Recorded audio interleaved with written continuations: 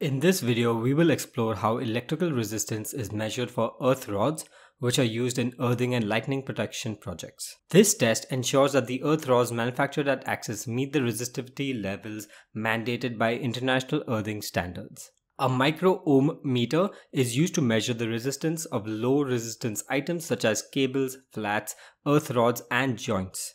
This test at our NABL accredited AXIOM Lab employs the 4-wire method to measure the resistance. The 4-wire method uses 4 test leads.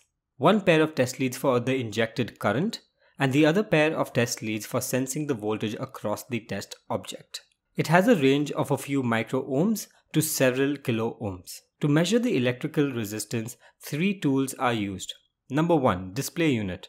Number 2, current probe. And number 3, voltage probe. Steps for testing.